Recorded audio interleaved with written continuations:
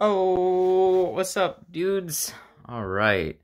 So this is actually another really good post for this type of thing. So the question is, howdy experts, what did we do wrong here? All help appreciated. Um, so definitely wanted to record a video for this one. This one is best illustrated with like some visuals. So what we have here is the top corner of a windshield, and let me get a color that doesn't suck. Can we do red this time? Let's do pink. Why not? Okay, so you can, the film's kind of funny. You can definitely, the longer you look at it, the more you can see that it tries to tell you stuff.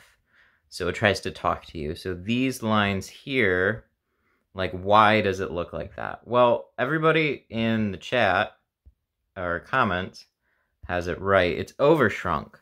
But like, what can you do? So you can't, it'd be really tough to fix something like this, because if we zoom, can we zoom? Are we allowed to zoom?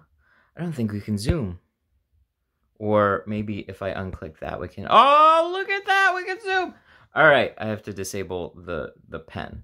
So what it looks like is in this area here, it looks like it was, you know, where it peaks up a lot, it wasn't quite shrinking right in here.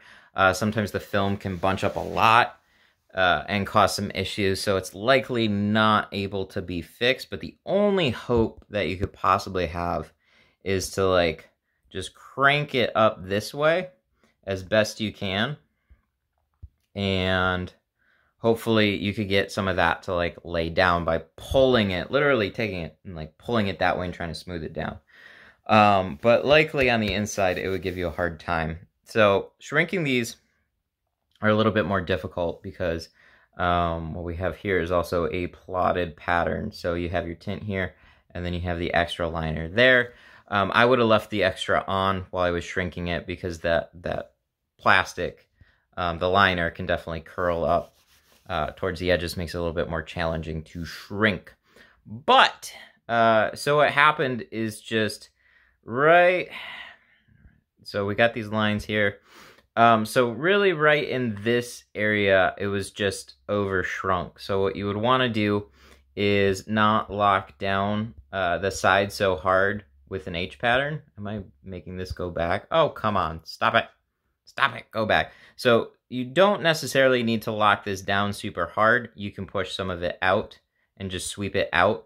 And then most of your shrinking for some of these top corners to like alleviate what happened here would be to kind of like move a little out this way and then focus more in an even space here. So that was definitely a long one. So it was 100% overshrunk, like everybody was saying in the comments. So thank you guys for that.